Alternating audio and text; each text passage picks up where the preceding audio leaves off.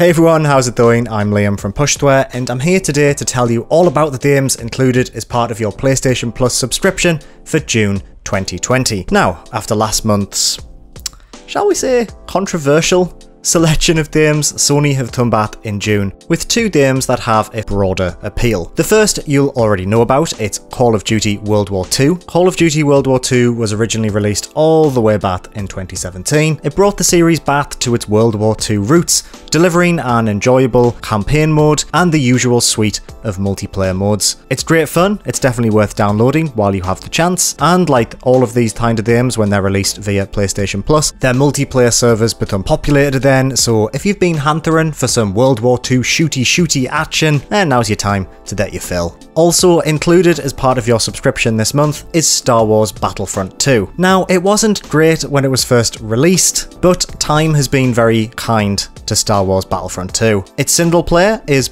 pleasant enough and fairly enjoyable, but its multiplayer mode has gone through so many changes since it was originally released in 2017. There is a lot to see and do here, and it's absolutely worth giving it a download, grabbing a lightsaber, and just getting stuck in to its multiplayer. These are two very enjoyable games. I'm happy to see these. Both titles will be available to download until Monday the 6th of July. Call of Duty World War II is available to download now for some reason. I don't know why Sony have changed it just for this one, but it is. Star Wars Battlefront 2 will be available for download from Tuesday the 2nd of June. That means you have until Monday the 1st of June to download last month's games. That's Farming Simulator 19 and Cities Skylines, if you want to. I know a few of you really didn't want to, but that's fine. Are you happy with June's selection of titles? Let me know in the comments below. I'd love to hear your thoughts. If you enjoyed this video, please give it a like and make sure to subscribe to Pushsquare for everything PlayStation. Thank you very much for watching.